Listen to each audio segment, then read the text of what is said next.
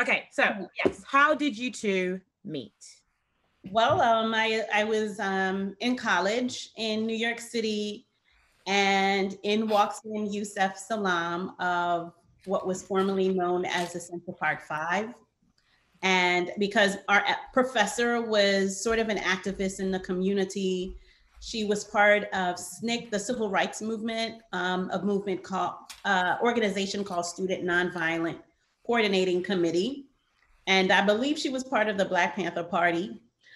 So she was a very active member in our community.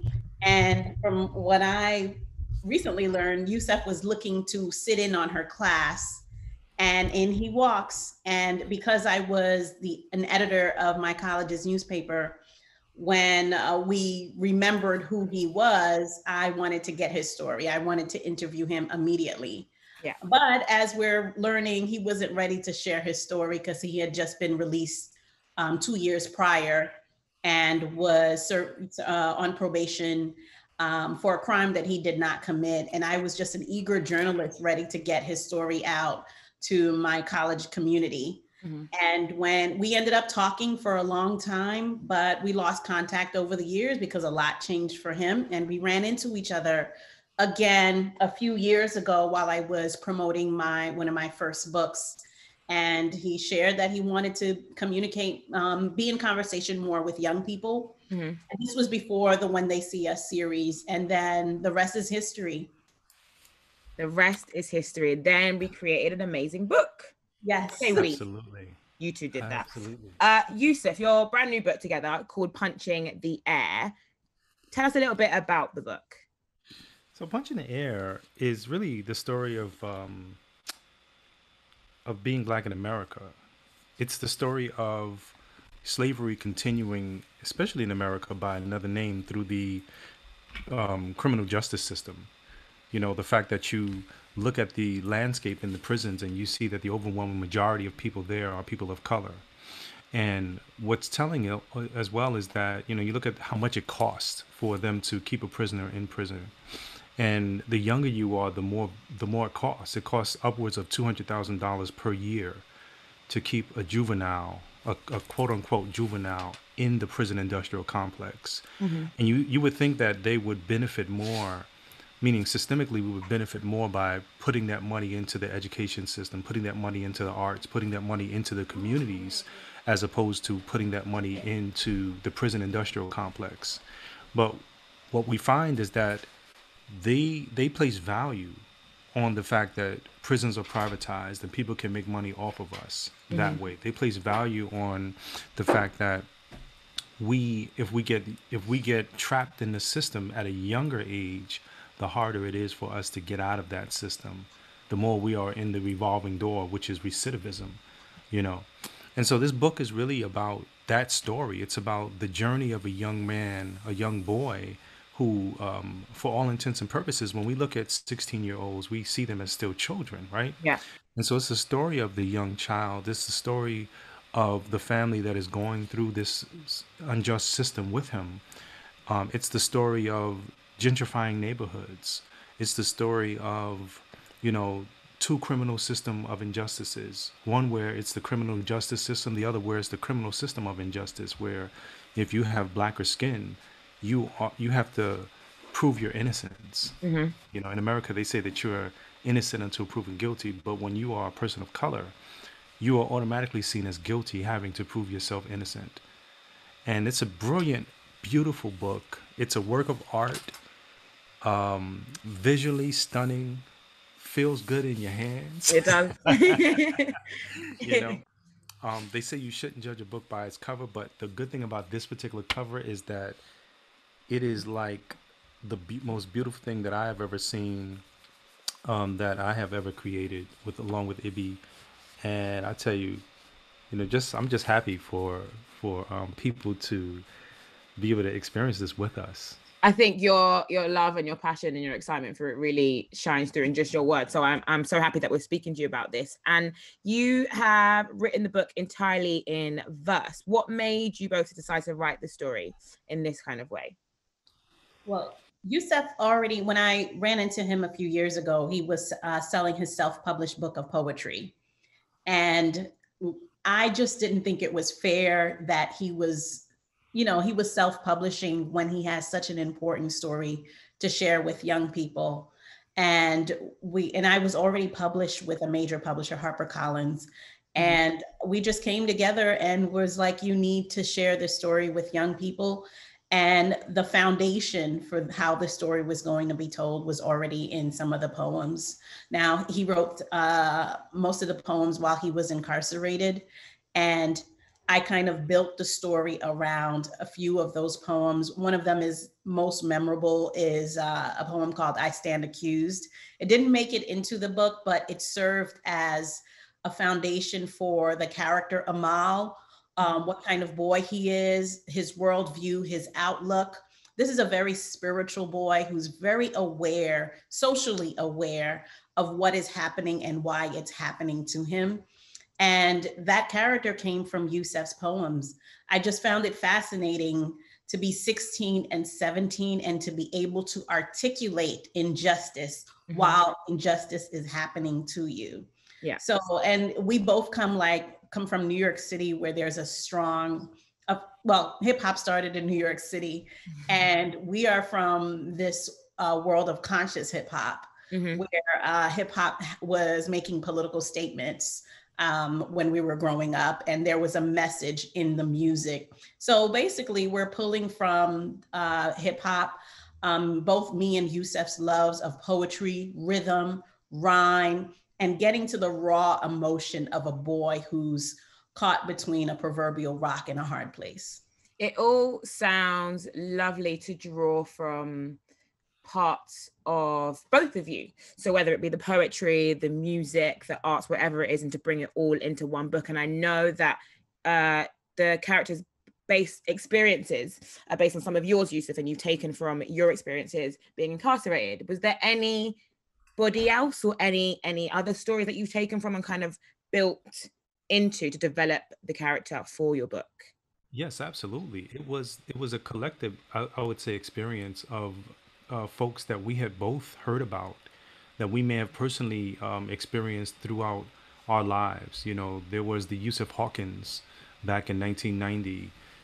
There's the Trayvon Martin, of course. There's Kamani Gray, Tamir Rice, Breonna Taylor. Both men, both boys and girls, men and women, young people, the full gamut. And what was brilliant about this was that we didn't have to necessarily just rely on my story, because we could really tap into those experiences that we had both seen and heard of. Amadou Diallo. There was so many things to pull from. And then you had it on both sides, because America paints the picture of the haves and the have-nots. Where you have the Bernard Goetz of the world, who says, well, I'm going to be the vigilante and take matters into my own hands. And back in 1989, ends up, I think it was 1989 or 1990, shoots individuals who he feels are robbing him or about to rob him. And so you look at those things and you realize that there's a wealth of experience that we can share. And our attempt at punching the air is to share that, is to really be able to tap into those multifacets of life that in a way share the same, not necessarily outcome, but are on the same path of injustice, and how we also can right that wrong, right? And so this is not just about injustice, but this is also about having the opportunity to pull up a chair at the table, to have that conversation, to begin to look at systemic change, especially where we are now, when the whole world is crying out for Black life to matter. We're talking about how do we have that conversation locally, and also nationally and internationally, with books like Punching the Air. And so it gives us that opportunity to really dive in and really share too, because the other thing I think that happens when young people read books like this is that punching the air becomes the water for the seed that is already inside of them. That seed that is supposed to be strong through the nurturing and through the support of community, and gives that child the opportunity to say, I matter. And you know what? I'm going to be the one that's going to break things. I'm going to be the one that's going to unify us. I'm going to be the one amongst the many that will be a person who adds to the greater good as opposed to detracting from it. Yeah, for sure. I feel like now is a time, and especially the last 6 months or so, or maybe even a year, that the Black Lives Matter movement is becoming full force, and everyone's having discussions and conversations about how we can make change and how we can move forward, and what we are kind of doing. And I think especially in the UK, when the Netflix series Now They See Us, that was like a massive moment for us in the UK, because that was a lot of people's first time hearing about the Exonerated Five. That was the first time a lot of people in the UK even knowing anything like that even happened. So I think from then, we've started to realize in the UK, things are happening in America, and it's making us look at our own country in a different light as well. And I know that the series was massive in the UK, and I guess for you, it must have kind of made your story bigger on a global scale, on an international scale. How has the response been for you, Yusuf, since that's come out? Wow, there's been so much outpouring of love, so much support. One of the things I think about when I, connect with the reality that people don't know our story. Mm-hmm. It reminds me of a statement that Dr. Angela Davis said, that we as a people have historical amnesia. And she said, we, meaning the totality of us as global people, have historical amnesia. And I believe she wasn't necessarily talking about something that we've chosen, but rather she was talking about the fact that the way we've been socialized. I've been on stage talking about the Central Park Jogger case, or the Central Park Five as we were once known, and now the Exonerated Five. And I remember, I never forget this, I came in front of a group of middle schoolers, and they said to me, "Oh, wow, you're part of a music group?" We're talking about 31 years later today, or this Mm-hmm. year, it's 31 years later, and people have been done a disservice, really, by disconnecting of the tragedies of what happens in the criminal justice system. What is a part of America? What is a part of the civil rights movements? What is a part of the human rights movements, right? They want us to believe that things are okay. And the reality of the matter is that things are not okay. And they've not been okay for a long time. And the way that they have trained us to believe, it is almost as if the education of the Negro is purposefully to make sure that we don't connect the dots. And Mm-hmm. so therefore we become the miseducation of the Negro, you know. And in that reality, by not connecting the dots, we then see these examples of mistreatment, these examples of oppression. And we say, oh, that is an anomaly. Though that's not the norm. That's not how the world is. But as you said, as we can all see, our stories aren't being told, Mm-hmm. right? But our stories are happening, and they're happening in a very, very wide way and very oppressive way. Mm-hmm. But they're telling us not to say anything. Mm-hmm. They're telling us, hey, it's okay, you can protest, but don't organize. Yeah. Because once we organize, once we unify, then we can say, we can, as our professor said, remember Ani, she told us in a class once, she said, if we decided that the system of oppression, the system of white supremacy, white male dominance is over, if we decide it, then it will be over tomorrow. Yeah. That's how powerful it is. It takes a moment or a time for us to decide. Ibi, do you for people listening right now to Capital Extra, we are a music station, we're a breakfast show, we play a lot of music, and sometimes people like to be, to go about their day and be a little bit ignorant as to what's going on or what's happening around them. Is there anything that you can suggest to people listening that they can do themselves to kind of help with the cause that we're all pushing so heavily right now? So earlier you had asked what Punching the Air is about, and I'm not sure we really got into the heart of what the story is about. It does include racism. It does include conversations about mass incarceration and juvenile justice. But at its core, and I think what the most important thing is, It's about a boy contending with himself. He has nowhere to go. He is incarcerated. Mm-hmm. So he has to figure out how he makes it through to the next day. And there is no megaphone in prison. Well, he's just getting there. He can't get out on a bullhorn and just speak his truth, right? He's not rhyming just yet. He doesn't have a microphone, but he's pretending to be because he has so much to say. But that process takes time. I think the most important thing to tell young people now is it's okay that not everybody is the town crier.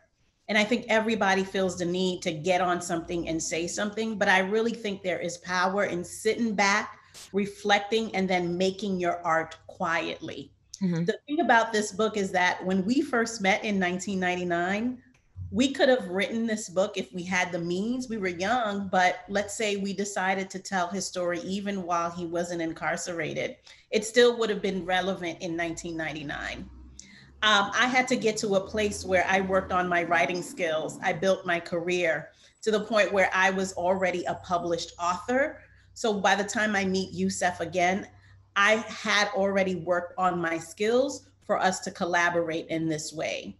So in that sense, I could have, I was very loud and very vocal in college, but I spent years working on my craft so that when I do have something to say, there's quality to it. It resonates even more. Mm-hmm. So I know that there are people who want to rhyme when they're listening to the music. They want to make their own music. They want to get into whatever field they want to get to and speak out against injustice. But it's also good to be quiet for a moment and really think about what you have to contribute to the world. So Yeah. this is a book about an artist who has to okay, what is it that I have to say and what tools do I need before I say it? And by the time I say what it is I'm ready to say, it's going to be profound. Mm-hmm.